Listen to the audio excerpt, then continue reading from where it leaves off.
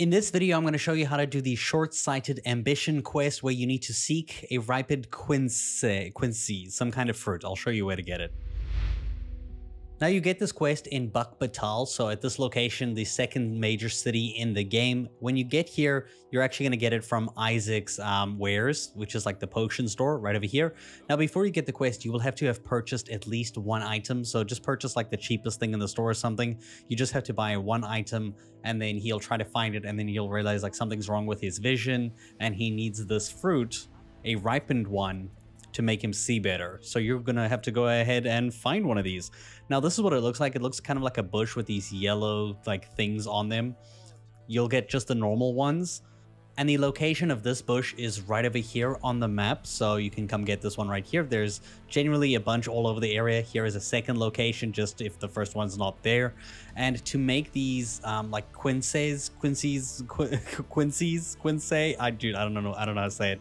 To make it ripened, you have to let 3 days of time pause. So go find a bench and just keep pressing the doze off option, which is the top option, until like 3 actual days have gone by. Now I skipped ahead a bit here until like the final day, and you should see you've done it correctly when the quest updates at the top left of your screen saying bring him a ripened quince.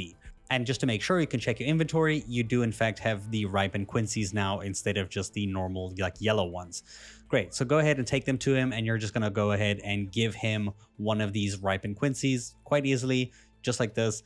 And then from this point, he's going to not want to talk to you. He's going to say, come back in a few days time. So a few days to me means 2 days. So you're going to go back to the bench and you're going to sit down for 2 days, and you're going to skip another 2 days of in-game time. Once it's been a few days, come back to him and you'll speak to him. And now he's going to tell you about the Grimoire that he spoke of and how it has a part 2, and he wants you to find part 2. Which I'll give you the exact location too. But before we go ahead and we find this, you should speak to his wife and daughter, because they're going to give you a warning and they want you to stop helping him because they feel like it's bad. That's a warning. It's bad. So after you've spoken with them, you can now head to where the Grimoire is, which is going to be at Checkpoint Rest Town. So just go all the way north to Checkpoint Rest Town. This location right over here. Now at this place, we're going to go to Ibrahim's scrap store, which is located right over here. So at this location, you're going to make your way to this shop, which I'm sure you've been to before. Now here, you're going to speak to him and you'll see in his store, he's actually going to be selling the part 2 of the Grimoire. So if you go by, it says on the transference of souls 2. This is part 2. You're going to buy this book. Now what we're also going to do is make a forgery, request a forgery of the exact same book, so that you have the option of giving him the real one or the fake one. It's up to you. The fake one if you want him to have the good ending, the real one if you want him to have the bad ending. So choose wisely, right? Before you can get the forgery, you will have to sit on a bench for a few days, again, like 2 days or so. So just skip through 2 days of time on the bench, go back to Ibrahim's store, and you'll be able to take the forgery and collect it.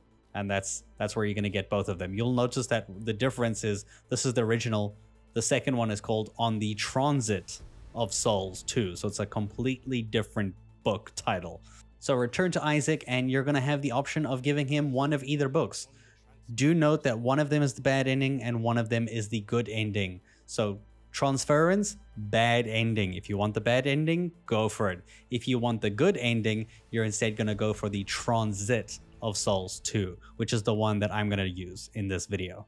Once you've given him the book, he'll then walk off and he'll ask you to follow him. So just go ahead and follow him. I'm just showing you the location he walks to in case you like didn't do this part and you don't know where he went. It's right up here. And once you walk into this tent, their house, he will then cast the spell or whatever. And because I gave him the fake, it's obviously not going to do anything.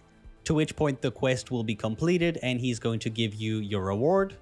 And that is the end of the quest. I hope you guys enjoyed this video and thank you so much for watching. By the way, if you give them a real one, his family turns into dust and they disappear forever. Yeah, yikes.